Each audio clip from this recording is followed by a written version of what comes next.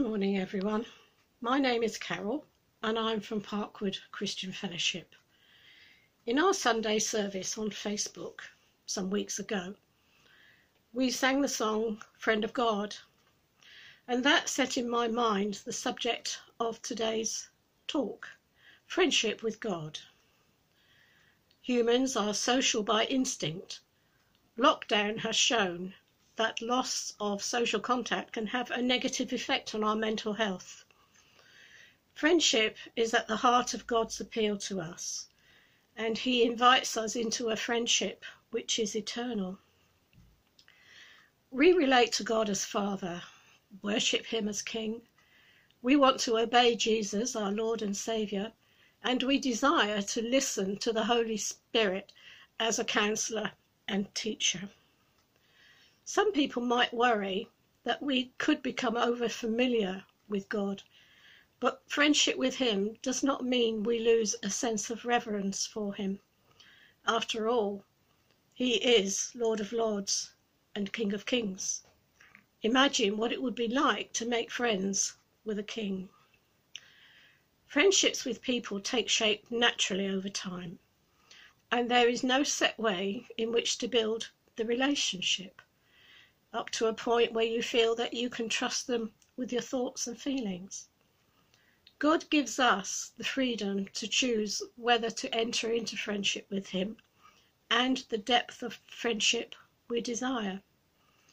As with all friendships, the deeper they go, the more is demanded of us, but we can find a way to move on together because of the bond of friendship. One of the most well-known verses about friendship with Jesus is in John 15, verses 13 to 15, where Jesus says, "Greater love has no one than this, to lay down one's life for one's friends. You are my friends if you do what I command. I no longer call you servants, because a servant does not know his master's business. Instead, I have called you friends, for everything that I learnt from my Father, I have made known to you." Wow, he may call us his friends, but do we consider him to be our friend? Here are some ways to begin to develop your friendship with God through our praise and our prayer and our worship. If you have been a Christian for any length of time, you will have been doing this already, but let's just recap. Make time for him. As in any relationship, time and effort is needed to make it grow and deepen. Open yourself up to the idea of being friends with God. We may have thought people who claimed friendship with God were over the top. Scripture says in Exodus 33, verse 11, that the Lord would speak to Moses face to face as one speaks to a friend. We know from Scripture that Abraham was called friend of God. James 2, verse 23 says, Abraham believed God, and it was credited to him as righteousness. And Isaiah 41, verse 8 says, "But you, Israel, my servant Jacob, whom I have chosen, you descendants of Abraham, my friend." There are other references in 2 Chronicles chapter 20. We cultivate closeness with our friends by spending time together.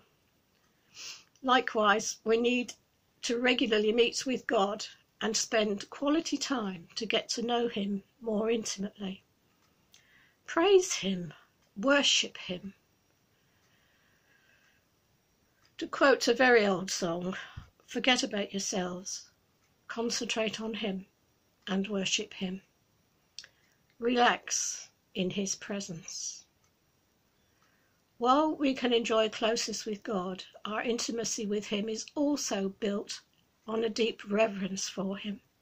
The Bible says in Psalm 25, verse 14, English Standard Version, "The friendship of the Lord is for those who fear him, and he makes known to them his covenant." Cultivate silence. Tune out some of the noise in your life so that you can have a genuine conversation with him. Talk to him like a normal person who is interested in getting to know you. Go beyond small talk. Be real. Share secrets. He knows them anyway. Let him into the deepest places of your heart. Don't try to hide from him. You can't hide. See Psalm 139. One who loves a pure heart and who speaks with grace will have the king for a friend, is what it says in Proverbs 22, verse 11. Since God is the king of heaven and earth, might this verse also speak to what he looks for in a friend?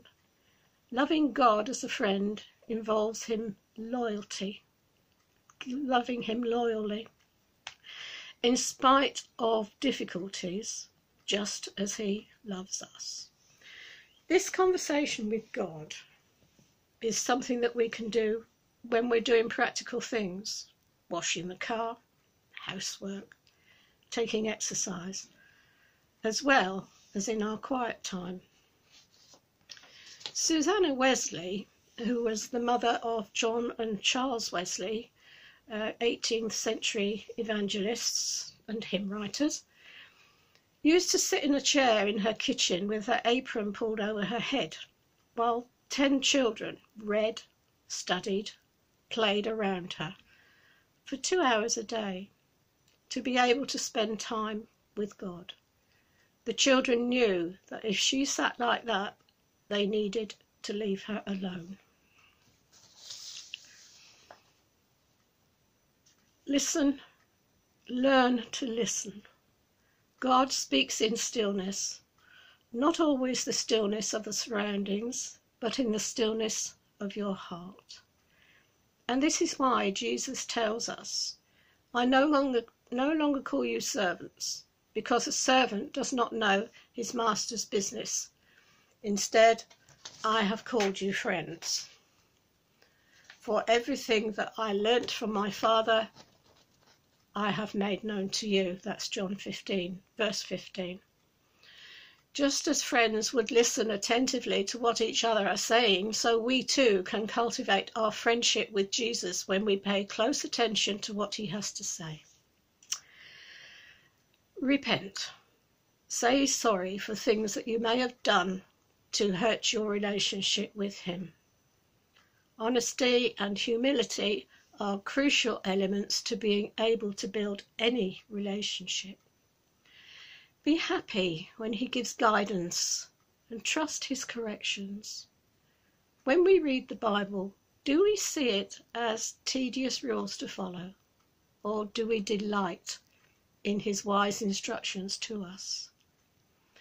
Check out this verse in Proverbs 27, verse 9.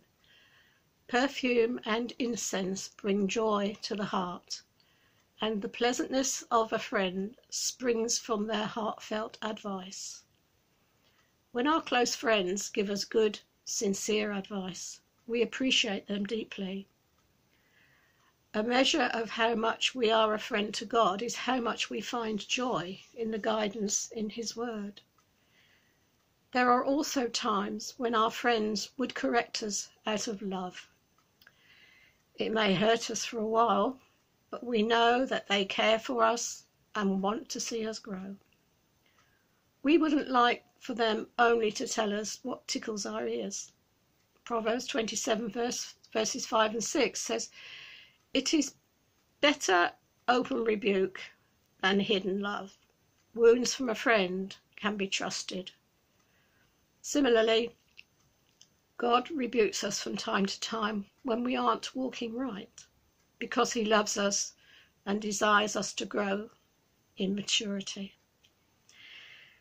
It's not just enough to listen to God tell us what's on his heart, including his advice and corrections for us. We also must do what he tells us to do. Jesus says as much in John 15, verse 14. You are my friends if you do what I command. We build our friendship with God when we obey what God commands us to do.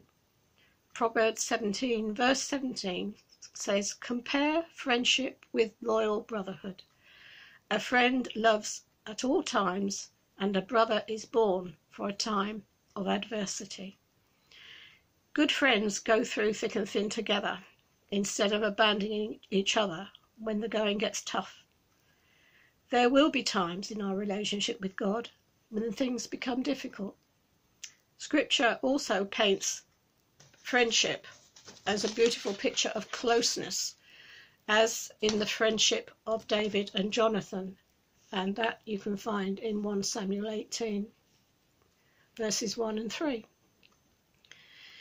In a greater way, because of Jesus, we are now united with the Lord and one with him in spirit. That's 1 Corinthians 6, verse 17. Finally, the love of friendship is self-giving. As I mentioned earlier, after Jesus said in John 15, verse 13, "Greater love has no one than this, to lay down one's life for one's friends." He proved his love for us by laying down his life on the cross so that we can be made alive with Christ.